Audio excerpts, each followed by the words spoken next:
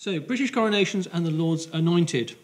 That is the structure of my part of this lecture, so I want to begin by talking about anointing in general. A ritual of anointing exists in several religions, but the key point for our purposes is that in the Western Christian tradition, its roots lie in the Old Testament of the Bible. The first book of Samuel relates that the elders had asked the prophet to choose a king to function as both judge and war leader. Samuel selected Saul. Then Samuel took a vial of oil and poured it on his head and kissed him and said, "Has not the Lord anointed you to be prince over his people Israel?" Later in the same book, Samuel chooses Saul's successor, and this passage clarifies the effect of the anointing. Then Samuel took the horn of oil and anointed him in the midst of his brothers, and the Spirit of the Lord came mightily upon David from that day forward. Still more influential was this text in the first book of Kings, which explains what happened when David decided to hand over to his son Solomon. David ordered Solomon to be taken to Gihon and let Zadok the priest and Nathan the prophet there anoint him king over Israel, then blow the trumpet and say, "Long live King Solomon." Two further passages confirm that they did exactly that. There are references to anointing in the New Testament. For example, Acts 4:27 has the friends of the apostles Peter and John acknowledge that Jesus has been anointed by God. In a New Testament sense, anointing is an external act signifying an inner descent of the Holy Spirit upon the recipient. Taken together, therefore, various parts of the Bible cement the idea that for the ruler, this is the supremely sacred moment of rebirth. Obviously, in that context, a special liquid had to be used. At first, it was chrism, which is consecrated olive oil mixed with balsam. That compound was not exclusive to coronations, though, for chrism was also employed in the sacrament of baptism. However, the royal entitlement to unction with chrism was gradually withheld in Western Christendom, except in France, because Roman Catholic theologians in the Middle Ages argued that the substance was a purely ecclesiastical institution. Use should be restricted to the ordination of priests and the consecration of bishops. Consequently, olive oil without the addition of balsam, and this simple version was known as the oil of the catechumens, became the norm. Yet, perplexingly, England reverted to earlier practice. When the change occurred is unknown, but it is found in the fourth recension of the coronation rite, which means that it was probably adopted for Edward II's coronation in 1308. The rubrics of the fourth recension prescribe that after unction with the oil of the catechumens, the king must be anointed with chrism on the head in the form of a cross. The number of places to be anointed has fluctuated over the centuries. Now I want to turn to part two of the structure, the holy oil of St. Thomas of Canterbury. Now, one curious aspect of English or British coronations is the limited degree to which they gave rise to a mythology. There was, however, one myth which did eventually become mixed up with a series of medieval coronations and is of considerable interest for what it tells us about the royal aspirations to a special religious status above and beyond that accorded by the anointing itself. In order to understand the myth, we must make a brief detour to France. Traditionally, it will be recalled, French kings were crowned at Reims. Of incredible longevity, a legend grew up that was connected with that city, though not exclusively with its cathedral. In terms of composition, the story slightly antedated the time of Hincmar, who was Archbishop of Reims from 845 to 882, but he gave it definite and enduring shape.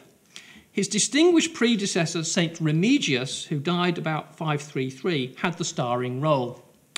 As related by Hincmar, Remigius had encountered a major problem when baptizing to Christianity the Frankish king Clovis I, reigned 481 to 511, in what he believed wrongly was the year 496. The problem was that the cleric charged with bringing Remigius the consecrated chrism could not reach him thanks to the throng filling the church. Consequently, Remigius had turned his gaze heavenward and prayed for help. Help came. A dove, symbolic of the Holy Ghost, had descended, carrying a small stone ampulla of chrism in its beak. that moment being captured in this illumination from the early 14th century. Remigius had duly baptised Clovis with the heaven-sent balm. The legend first made an impact on the coronation rite during the reign of Louis IX, that's Saint Louis, who succeeded to the French throne in 1226, for it features in the Ordo of Reims, written about 1230. That Ordo states that on the day of the king's sacre, the monks of the Abbey of Saint-Remy, where the sacrosanct ampulla was kept, must process with it under a canopy to the cathedral door and there deliver it to the waiting archbishop and bishops. They were to promise to return it in good faith. By way of preparation for the unction stage of the ceremony, illustrated here from a royal manuscript also of the 14th century, the archbishop was required to add a few drops of the miraculously inexhaustible oil to the chrism, which had already been consecrated. This manner of handling what is known as the Sainte-Ampoule remained essentially unchanged until the coronation of Louis XVI in 1775. On the screen now is an etching of the Sainte-Ampoule published in 1793, the year in which it was largely destroyed by revolutionaries. Inevitably, patriotic medieval Englishmen could not allow French rulers to enjoy the foregoing distinction without competition. A prophecy therefore arose to the effect that the Virgin Mary had appeared to Thomas Becket, later St. Thomas of Canterbury, while the Archbishop was at prayer in a church at Sens, north-central France, where he was living in exile, having fled England because of his dispute with Henry II. She gave Becket a golden eagle enclosing a stone flask filled with oil, explaining that the oil was to be used for the anointing of future, albeit unspecified, kings of England. Those rulers, the prophecy ran, would recover particular lands lost by their predecessors. Without resorting to force, the first sovereign to be anointed with the oil would take back Aquitaine and Normandy, construct many churches in the Holy Land, expel pagans from Babylon, and erect numerous churches there too. So long as this man, greatest among kings, bore the eagle in his bosom, his kingdom would flourish and he would vanquish his foes. As to the transmission of the object, Becket was instructed by the Virgin Mary to deliver it to a monk of St. Cyprian of Poitiers by the name of William. William would hide the eagle in a church in Poitiers until its discovery by the leaders of the pagans. What was supposed to happen next is obscure. The common version of the prophecy ends with the claim that Becket had indeed handed everything over to William the monk. Sandquist, who has studied the prophecy in some detail, finds a remarkable uniformity across the 18 manuscripts that he examined. But who devised the legend and when? To the first question, we shall never know the answer. Historians do better, though, in tackling the second question. Becket was martyred in 1170. None of his earliest biographers has anything to say on the subject. For Sandquist, reference to the recovery of Aquitaine and Normandy puts the prophecy no earlier than 1204. The oldest manuscript containing the story dates from around the second quarter of the 14th century. There is, however, one piece of evidence to tie the prophecy down more precisely, a letter of 1318 from Pope John XXII, replying to confidential inquiries made on behalf of Edward II. Despite the loss of the preceding documentation on the English side, scholars can infer from the response, which rehearses the legend at length, if with variations from the common version, that he had asked whether or not he should be anointed with the oil of St. Thomas, and whether or not receiving it would be beneficial. It must be remembered that Edward had undergone the traditional coronation rite in 1308, so what was at issue here was a potential re-anointing. The pontiff was disappointingly non-committal, yet urged that if the king did go ahead, then the act ought to be performed privately and kept secret for the sake of avoiding possible public scandal. Interestingly, nevertheless, John XXII asserted that the proposed unction would not detract from that previously administered on two grounds. One, because that had differed both in form and matter, and two, because, quote, royal anointing does not impress anything upon the soul. Since the whole point of the exercise was probably to obtain papal approval for the prospective re-anointing in order to publicise it widely and thereby shore up monarchical authority, for Edward II was engaged in protracted negotiations with some of his alienated magnates, it seems unlikely that the rite was ever repeated. Certainly, researchers have found no trace of a re-anointing. All that Edward's most recent biographer avers is that the holy oil had been brought to the king's attention by an unscrupulous Dominican, Nicholas Wisbeach. For most of the remainder of the 14th century, the prophecy seems to have been forgotten. Thomas Walsingham, the St. Albans chronicler, was subsequently to record that the golden eagle, having been discovered in Poitiers, had come into the possession of the Black Prince, the eldest son of Edward III, who had lodged it in the Tower of London within a locked chest. It was to have been used in his own coronation, but he had predeceased his father in 1376. And that meant that when Edward III had died in June 1377, the crown had passed to his grandson, Richard II. Attempts to find the eagle before Richard's coronation in July 1377 proved fruitless. Yet that was scarcely the end of the saga. Richard II, on the screen, despite his many faults, was something of an antiquary. Rummaging in the Tower of London around 1397 to 99, he found a chest so securely locked that, initially, it could not be opened. The king ordered the multiple locks to be forced. There inside was the golden eagle with the ampulla of sacred oil intact. However, his application to the Archbishop of Canterbury for re-anointing was rebuffed, the primate insisting that the administration of the sacrament by the Metropolitan was unrepeatable. Instead, Richard, for whom the endgame of his disastrous reign was rapidly approaching, took to carrying the treasure about with him in the manner prescribed in the prophecy. It was to no avail. Upon his return from Ireland in the late summer of 1399, the eagle and oil were confiscated from him at Chester Castle by Archbishop Arundel, who retained them. On 29 September 1399, Richard II was deposed. Confined to Pontefract in Yorkshire, he died suspiciously in February 1400. As a work of art, then, the eagle was real.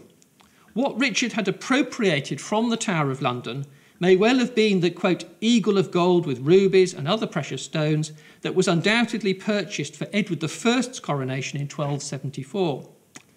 Attested by two chronicles, St. Thomas's oil was first used in the coronation of Richard's nemesis, the Lancastrian usurper Henry the Bolingbroke, on the 13th of October 1399. That is the point at which we move more firmly from the realm of fiction to that of fact. But the facts have to be established carefully. Everything that I've told you so far is important because earlier generations of historians, even as late as Lapsley in the 1930s, believed that the prophecy had been fabricated in 1399 as Lancastrian propaganda designed to buttress Henry IV's tenuous claim to the throne. Of course, the papal letter of 1318 explodes that interpretation. Moreover, there's no sign that the Lancastrians made any effort to stress the special character of Henry IV's unction. While it's true that most of the manuscripts narrating the prophecy originated in the 15th century, it's also true that many 15th century writers, not to mention later ones, ignored the oil of St. Thomas in their accounts of the 1399 coronation. One reason for that myopia could have been the huge influence of Westminster Abbey manuscript 38, and here's a couple of leaves from it, which became the authoritative text of the medieval coronation service in its final recension. The Liber Regalis is notably silent about the golden eagle given to Becket by the Virgin Mary. Rather, it says that the sacrist must provide two phials, one of silver for the oil of the catechumens and the other of gilt for the chrism. A two-item wish list was necessary because traditionally English kings were anointed first on the head with the oil and then in the same place with the chrism. The obvious conclusion to draw is that the Liber Regalis was created before Richard discovered the chest and that nobody thought to revise the master exemplar. On the use of St. Thomas's oil in Henry V's coronation in 1413, historians are divided. That the second Lancastrian king had also received the heavenly unction was stated by the biographer, conventionally cited as the pseudo-Elmham. McKenna highlights his testimony, but Sandquist is dismissive, pointing out that the biography dates from about 1446, meaning that the author, whoever he was unlikely to have been an eyewitness. Wolfe, by contrast, finds the fact that the biography was not written strictly contemporaneously unproblematic. The underlying difficulty here is that Henry V's coronation is very poorly documented, so only the discovery of fresh material is likely to solve the puzzle. The victor of Agincourt died tragically young in France in August 1422, leaving his 9-month-old son heir to the English crown. In reaching the reign of Henry VI, though, we are on solid ground. The Protectorate, instituted in 1423, was terminated on 6th of November 1429, when the boy, barely 8, went through the gruelling experience of a Westminster Abbey coronation. What an experience that must have been for an 8-year-old. That same day, and this is significant being non-chronicle evidence, the Royal Council issued a warrant to the Exchequer to deliver the golden eagle and ampulla to the keeper of the royal jewels. So clearly, the heavenly oil was deployed on this occasion. And, crucially, we know that the ancient custom of anointing with 2 relatively ordinary oils, the oil of the catechumens and chrism, was now discarded. Henry VI was anointed solely with the Becket oil. Convincing proof that the eagle and its contents were becoming fully integrated within the coronation rite comes from halfway through the reign. Impressed by the ceremonies that he had observed in visiting Henry VI's court, a Portuguese nobleman repeatedly requested some formal description for presentation to his own sovereign in Portugal. The result was that not long before 1449, William Say, Dean of the Chapel Royal, oversaw the production of and contributed to a splendid manuscript which not only affords a unique insight into the workings of the medieval Chapel Royal, but also fortuitously preserves an updated version of the Liber Regalis. Where the Liber Regalis specifies the need to procure the usual 2 files, there is a mark in the text referring the reader to an annotation entered at the foot of the folio. The annotation, which is contemporaneous with the volume, explains that the old practice has been superseded by the use of St. Thomas's miraculous oil taken from the eagle. All that was brought to light by the great medievalist Walter Ullmann, who stumbled upon Say's manuscript at Evora in Portugal and published it in 1961. Since there presumably once existed additional codices of the Liber Regalis noticing or incorporating that amendment, scholars are perhaps entitled to suppose that the Becket oil was used again in 1461 for the anointing of Henry VI's supplanter, Edward IV, the first Yorkist king. Concrete information, though, is lacking, alas. Notoriously, Edward IV's heir, Edward V, one of the unfortunate princes in the Tower, was never crowned. The next coronation in 1483 was that of the usurper and probable murderer of his nephews, Richard III, whose skeleton, you will recall, was discovered just over a decade ago under a car park in Leicester. By a quirk of fate, we know a great deal about the inauguration of arguably the least appealing of England's many medieval rulers. Dated the day after his coronation, one of the documents, still happily at Westminster Abbey, is an indenture under which the king returned to the safekeeping of the Abberton convent the golden eagle, described as being garnished with pearls and precious stones, in which is closed the precious relic called the ampoule. Richard III's death at the Battle of Bosworth in 1485 ushered in the Tudors, who brought an end to the Wars of the Roses, when Henry VII, the victor, married Elizabeth of York in 1486. She was crowned in 1487. Their second son to survive infancy became Henry VIII in 1509. Whether or not St. Thomas's oil featured in any of those 3 coronations is a mystery. But if the association with Becket was remembered in the 1530s, then that spelt doom for usage after the Henrician Reformation, in that Henry VIII, while attacking the veneration of the saints in general, conceived a particular hatred of St. Thomas of Canterbury, whose famous shrine in the cathedral there was completely demolished at his behest in 1538. Yet the golden eagle, housed in the treasury at Westminster, lived on. Listed in 1606, it appears for the last time in the 1649 inventory of the regalia to be destroyed by order of Parliament.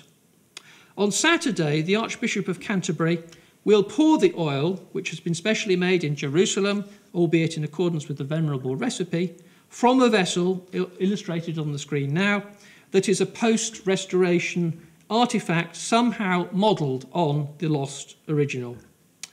At least it will be poured into the exceptionally beautiful Coronation spoon, which you see now, the only item of the medieval crown jewels to have escaped the Commonwealth vandals. We've come a long way from the two things, 14th century Anglo-French monarchical rivalry and the desire of the beleaguered Plantagenet kings to draw upon the combined sanctity of the Virgin Mary and Thomas of Canterbury, that generated such a colourful native mythology. Nevertheless, now you know why the object today, by a peculiar process of transference, is designated the ampulla, though historically the ampulla was really a distinct item to be found inside its predecessors, but it's fashioned as this rather noble golden eagle. Thank you. George.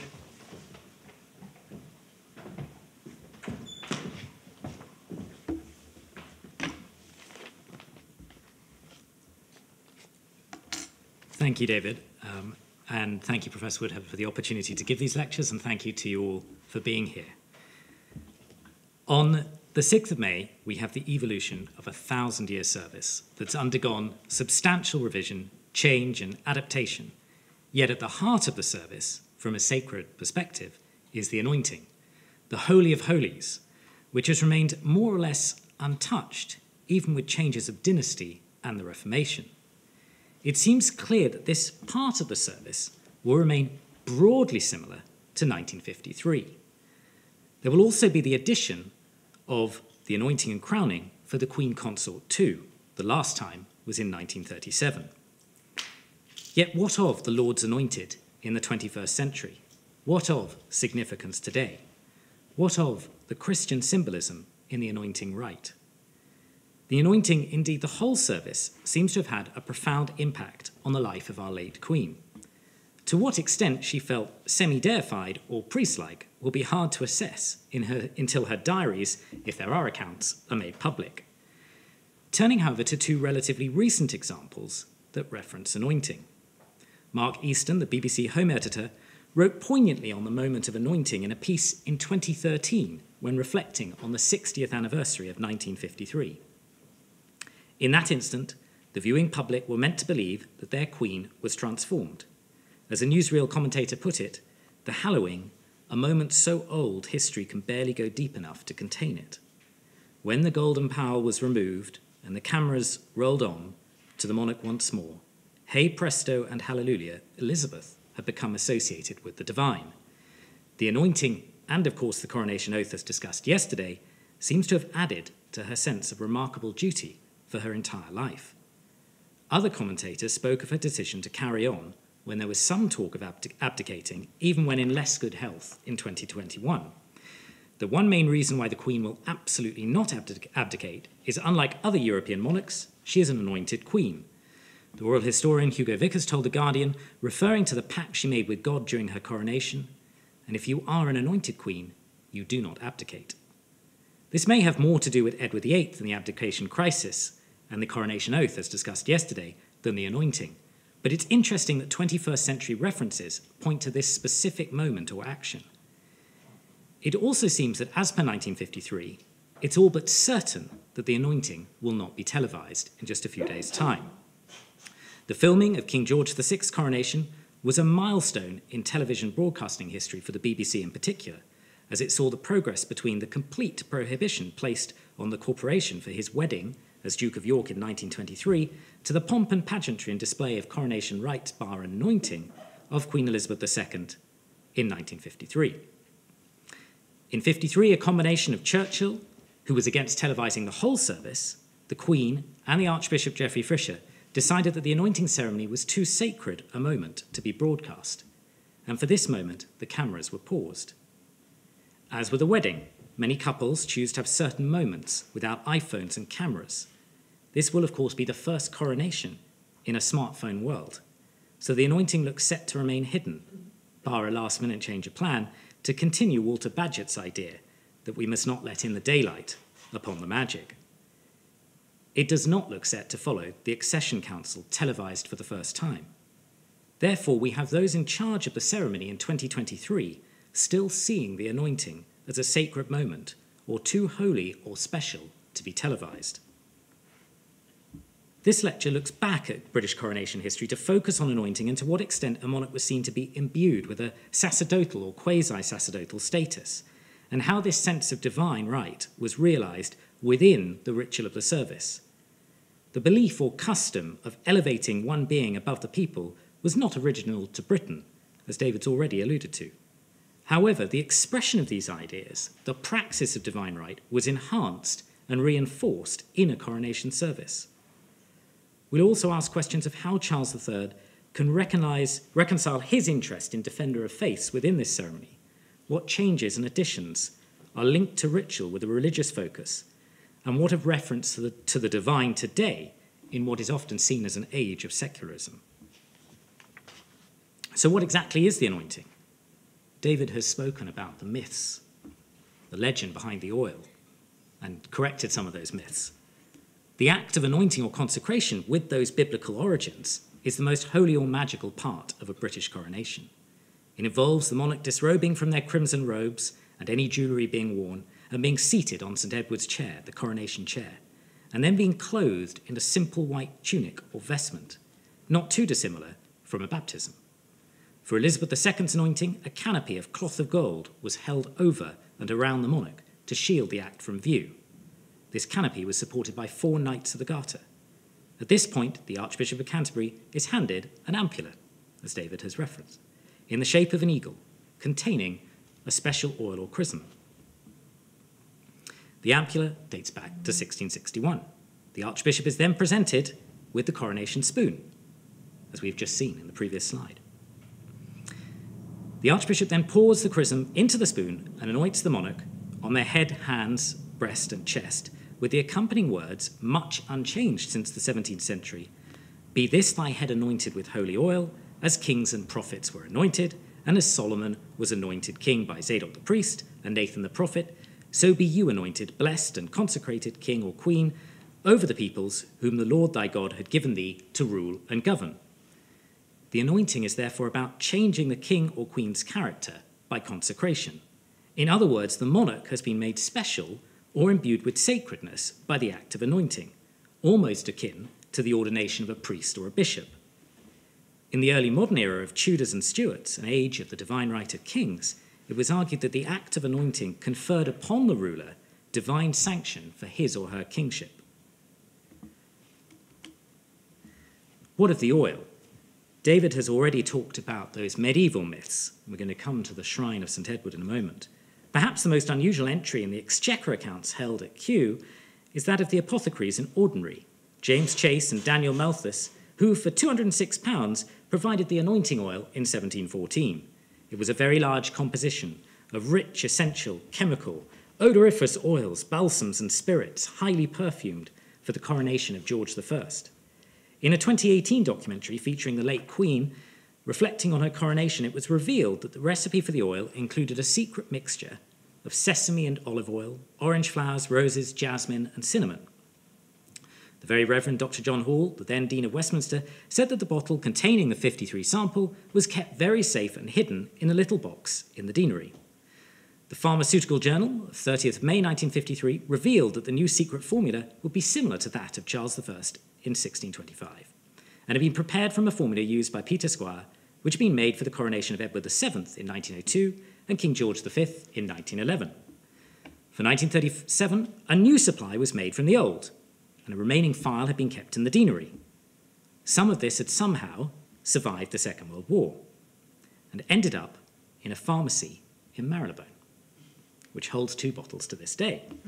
Yet, we now know that the anointing for 2023 represents a break with tradition. Before we get to the shrine, we're just going to come to this slide. The oil or chrism has never before been originated from Jerusalem in a Westminster Abbey coronation service. This is classic British invention of tradition. Jerusalem sounds traditional, but it's not for the anointing oil used at Westminster Abbey. The oil has been created from the olive groves of the Mount of Olives and has been perfumed with similar oils to that of 53, including, amongst others, sesame, rose, jasmine, cinnamon, amber, and orange blossom. It also happens to be animal-friendly, free of any kind of animal products. It is a vegan oil. This apparently is to fit with the monarch's expressed desire of sustainability. And it is also a pointer religiously to all the Abrahamic religions, Jerusalem being of immense importance to Christian, Jews, and Muslims alike. This Mount of Olives reference goes further. It's a pointer to the king's late father, the Duke of Edinburgh, whose mother, Princess Alice, is buried there. And it's also pointed to her aunt, Grand Duchess Elizabeth.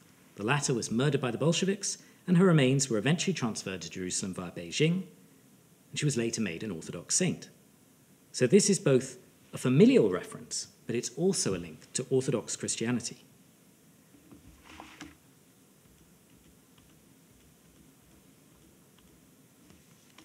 Just as with St. Edward the Confessor and his shrine in Westminster Abbey, so a 21st century monarch is drawing a connection to another family saint.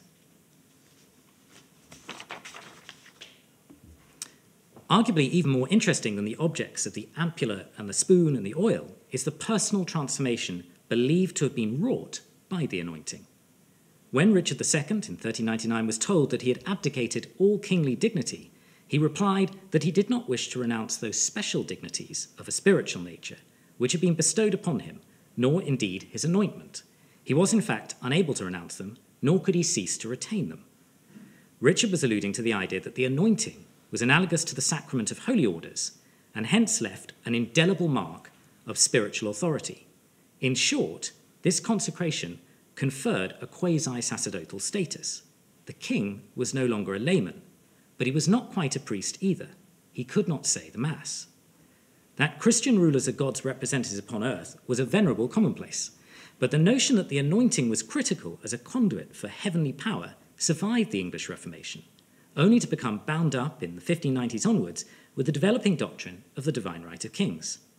One manifestation of the ruler's imputed power was the practice of touching for the king's evil, i.e. the ability of the monarch to cure scrofula, a disease of the lymphatic glands. Not all monarchs spoke enthusiastically about touching for the king's evil, or indeed about the holy oil. Elizabeth I was anointed in 1559, as per the traditional Liber Regalis, as David mentioned, though rather disparagingly, she referred to the chrism as grease that smelt ill.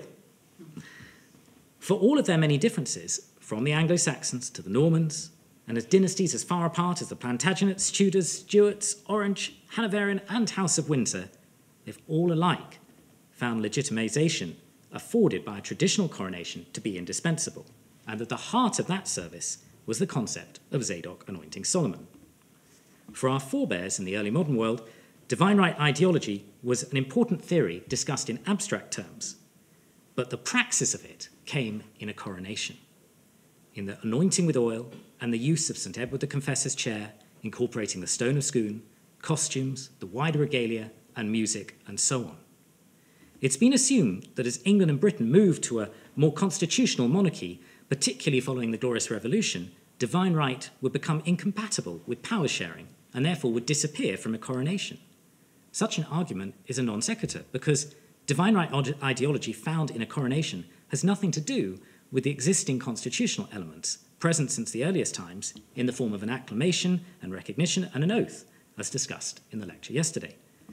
The Reformation and religious changes of the Tudor and Stuart periods added further weight to sacral kingship, with the monarch placed at the head of the church as God's vicegerent. Providentialism became a key concept in which God was an acting force in the world in every detail, from the succession of monarchs to the creation and gradual expansion of a British Empire.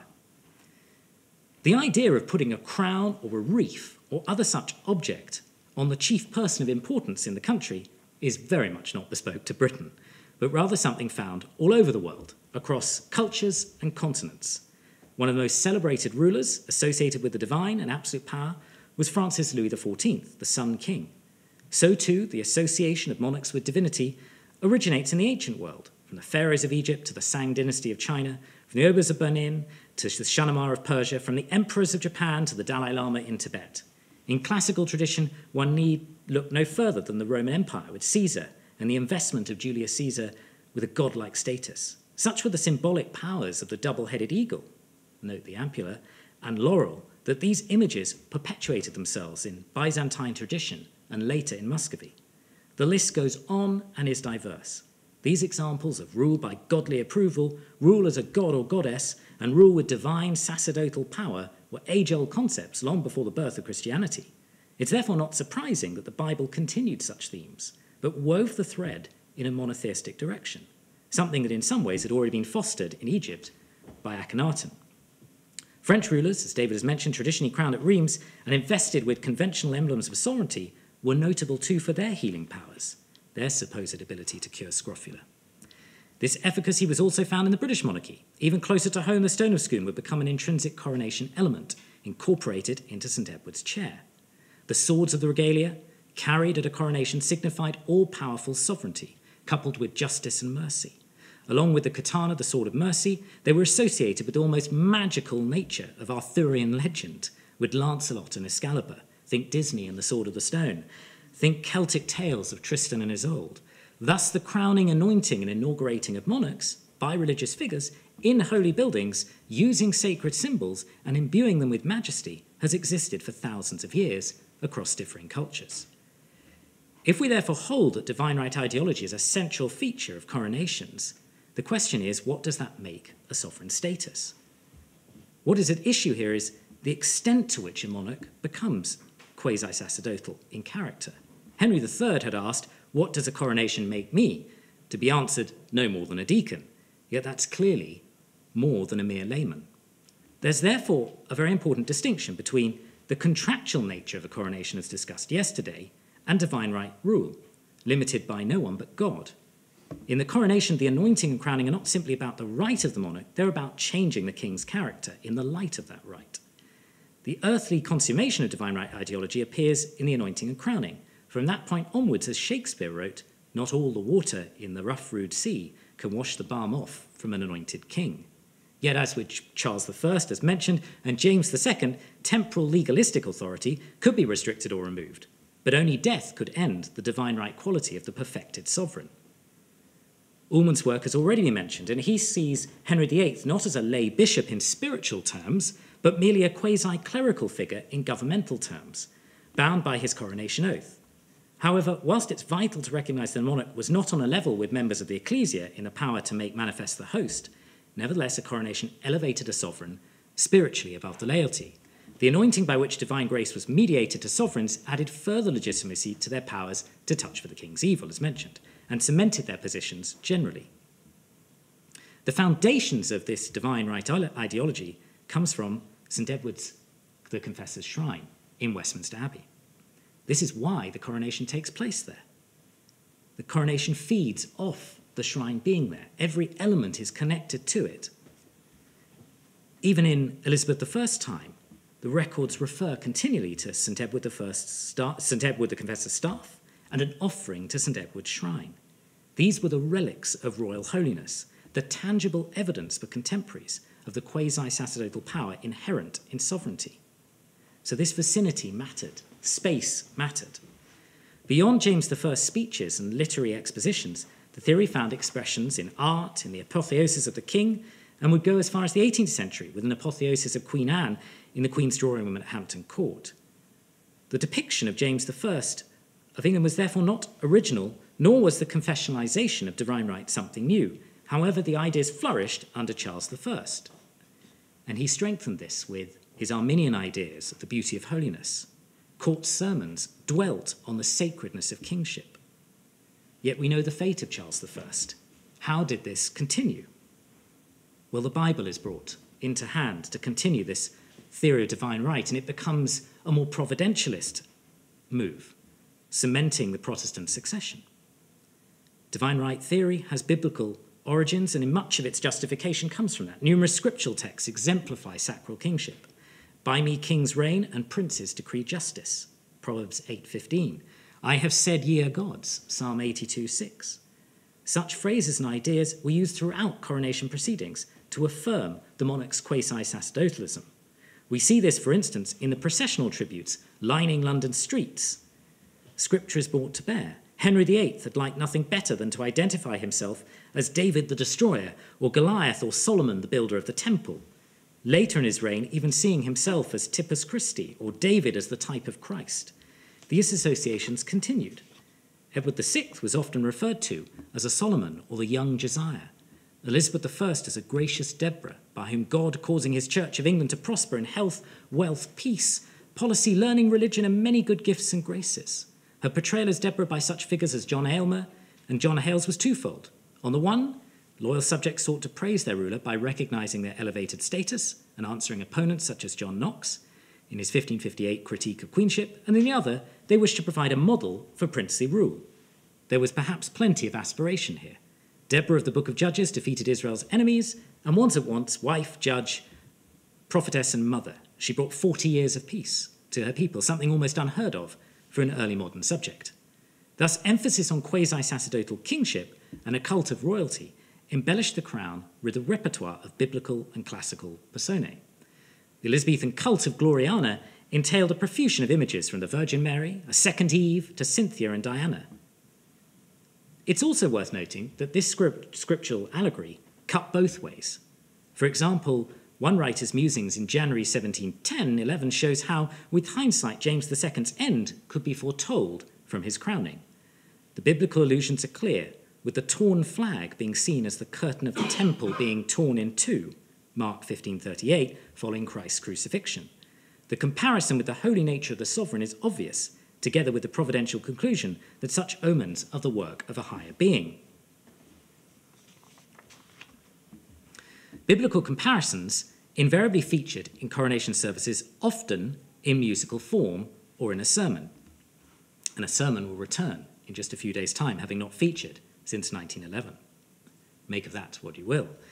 Indeed, they would be prominent in the anthem to surpass all divine right anthems. Handel's Zadok the Priest of 1727, played at every coronation since George II's, and to feature again on Saturday.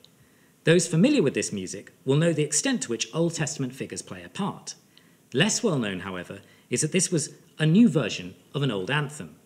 An earlier setting had been used for 1603, and it was in Charles I's coronation, as well in 1625-6.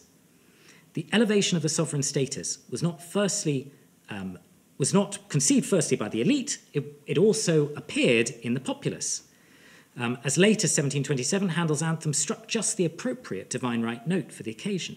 In the words of one contemporary, the coronation was the finest and most magnificent of any that was in England. So how else does this live on? What other things are surprising? Royal saints and their afterlives is perhaps another interesting feature. How does that fit with the Reformation? The cult of Edward the Confessor was firmly established with his canonization in 1161, contributing to the belief in the king's evil and the mystical attributes of sovereignty itself. The chief symbols of that majesty were two magnificent crowns, that of St. Edward and that of the imperial crown, and the two modern-day versions can be found here.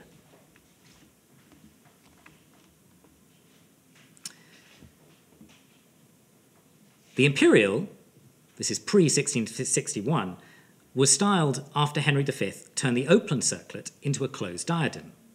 Henry VI, Edward IV, and Richard III successively advanced that symbolism of the crown imperial, and Henry VII so magnified that symbolism that he can be said to have invented something new, a veritable cult of sacred imperial kingship. Henry VIII was the epitome of grandeur. His coronation banquet was a sign of things to come, greater than any Caesar had known. For his finale, he even planned a tomb of monumental proportions, but the project was so elaborate that it was far from complete by his death. His kingship had carried an imperial dimension, legally expressed in 1533-4, which drew inspiration from his ancestors, particularly St. Edward. Crucially, all Henry's successors at their coronations were typically first crowned with St. Edward's crown, aside from Queen Victoria, who was seen as too young and had a too delicate head to take such a vast crown, and Edward VII, who narrowly avoided dying before his coronation from appendicitis. Thus, those inheriting the English throne could claim divine or saintly blood in their lineage. St. Edward was to the crown what St. George was as patron saint to the nation and to the Order of the Garter, famously established by Edward III. No doubt there was some fluidity, but the continual coronation invocation of these figures was intrinsically linked with divine right ideology and with a growing providentialism, the notion that England, with its growing empire, was the new Israel. Even under Edward VI, the link for all of the Reformation to the confessor saint lived on, and somehow the Garter and St. George, much despised by Edward VI, survived. Although it's difficult to prove, what is likely to have triggered thoughts about St. Edward the Confessor and St. George, especially to those within the Abbey, would be the objects of those that record those names. And it is not, I think, surprising that St. George's Day is picked for 3 coronations: Charles II, James II, and Queen Anne. Of course, a feast day in itself is intangible, but the objects were not, and they therefore merit more discussion. William the Conqueror had, of course, been crowned on Christmas Day, 1066. In a modern setting, St. George's Chapel, Windsor, is the final resting place of many of our modern monarchs. Having survived the evangelical purge of saints, the confessor's saintly status was excessively and extensively displayed by Tudor queens, Mary Tudor, Elizabeth I. Elizabeth still made that customary offering to the shrine of Edward the Confessor, something continued in the shape of 2 formal oblations, as seen in the coronations of James II and, perhaps more surprisingly, William and Mary. Interestingly, St. Edward the Confessor and St. George were nearly joined by a 3rd saint with monarchical connections, in that Henry VII pursued an impressive campaign to have Henry VI canonised. In doing so, the king was acknowledging the strength of the unofficial cult that had emerged, but his efforts ultimately proved abortive. It's clear, therefore, that special saints were harnessed to affirm quasi-sacerdotal kingship for British rulers. It was a case of renewing long-standing customs. In both instances, saintly power was brought to bear even after the Reformation in order to bless the crown and strengthen monarchical ambitions. So what of objects? We have the crowns. Here, I think, is very interesting, this image of the Queen being crowned, the late Queen. And you'll note that it's as if she is being made like a sacrament. The crown is elevated like elevating the host. This was deliberate. There are other objects worth considering.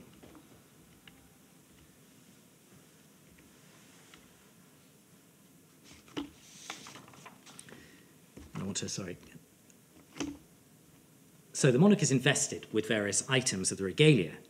But there's another object called St. Edward's staff that has perhaps as equally an important legendary status in coronation regalia or in coronations as the oil.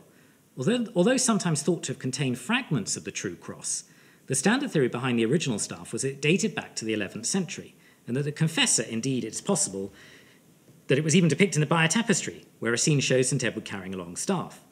Holmes and Sitwell suggest that it remained at Westminster Abbey in the fashion of a walking stick of Celtic saints, and presumed to have set the form of an episcopal crozier. The staff is significant in terms of sacral monarchy, precisely because it holds no actual role in the service. It was carried in the coronation procession functioning as a holy relic.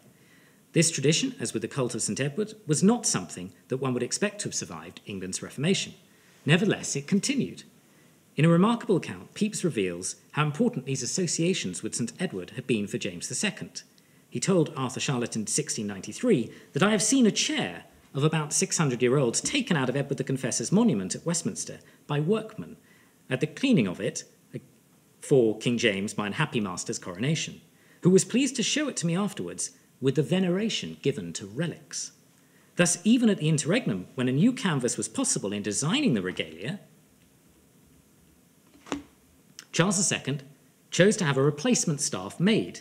Indeed, Charles made it known that he sought a full-blooded medieval coronation that would involve following ancient precedent to express the glamour and glory of the English monarchy. The influence of St. Edward is also evident in the so-called coronation chair and its association with the Stone of Scone, also known as the Stone of Destiny. And this has, of course, political ramifications with Scotland. and it is shrouded in myth too. It's long believed that it had biblical origins connected with the story of Jacob. It was said at some point to have come from Ireland and then picked up the name Stone of Destiny. It was thought to play a fundamental role in verifying kingship by attesting a true claim but remaining mute or false if it was not the real candidate. Quite how a stone speaks is a mystery to me. After its Irish stint, folklore has it that the stone finished up at the Moot Hill at Scone, where it was used for coronations of Scottish kings until the 13th century. Having been captured by Edward I, it was conveyed to Westminster Abbey, where the coronation chair was built to accommodate it. And remarkably, in the 21st century, when it arrived last Saturday at Westminster Abbey, there was a service of investing of the stone. The coronation chair possesses its own folklore. The figure of a king, either Edward the Confessor or Edward I, was painted on the back, leading to the belief, the invention of tradition again, that this was St. Edward the Confessor's chair. Sanford indicates why it gained that association. So he's writing 1687, that it had been solemnly offered by King Edward I to Edward the Confessor the morrow after the festival of St. Botolph, anno 1297, from whence it hath the name St. Edward's chair. The problem with the coronation chair is it's no longer as impressive as it once was, therefore requires an imaginative effort to picture it in an early modern setting. One could be deceived into thinking that it was entirely visible on a coronation day. But as David has also uncovered, evidence suggests that under both Tudors and Stuarts, it was covered by a substantial quantity of cloth of gold. The point, therefore, is that while now its appearance does not suggest perhaps the majesty of divine right, with those such trappings, it must surely have done so. Having reviewed the history of the chair as an object, we turn to its role in the service. The coronation chair must be distinguished from the throne placed at the centre of the theatre, the intersection of nave and transept, which was used before and after the investiture with the regalia. In 1661, St. Edward's chair was first located on the north side of the high altar, and at the appropriate moment moved to set right over against the altar.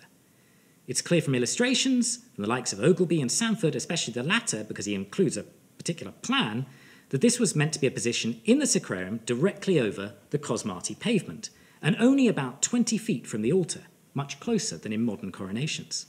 The significance of this proximity is worth pondering.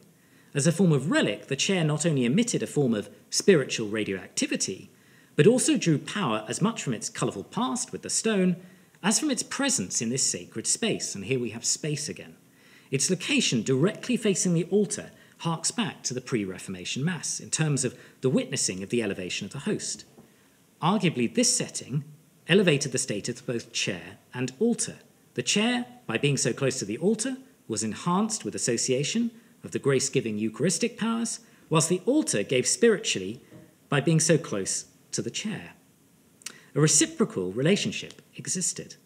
This reciprocity continued in the coronation itself. For adherents of divine right ideology, the sovereign acquired spiritual status from being crowned in this chair. Yet the chair was also imbued with added spiritual value by having the monarch crowned in it. Despite the anachronism of the reverent connection to the confessor, it still persisted to this day, and in the liturgy, it's going to be referred to as St. Edward's chair. The action at the east end of the sacrarium, in the vicinity of the coronation chair, continued in acts of homage. These were paid to the high altar and in St. Edward's chapel, the latter located behind the altar. The Tudors prostrated themselves at the confessor's shrine, where it was conventional to offer bread and wine. Surprisingly, for his Calvinistic background, William III did the same. Such allusions to the Holy Spirit, as well with the sceptre and rod, ivory rod with the dove, which is there, continue long after the Reformation. On the second point, George I was to also offer his sword to the altar, and he too proceeded to St. Edward's chapel. Hence, sovereigns of different dynasties have all inherited and embraced this spiritual mantle. Obviously, the appreciation of these objects of crown, staff, chair, sceptres, and so on, and these sacred spaces, almost certainly varied from person to person, and will probably also have changed over time. But such perceptions are impossible to document systematically. Nevertheless, the key point is that these objects and places were invariably described in the terms discussed above and that I've mentioned already, and these resonances can't be ignored.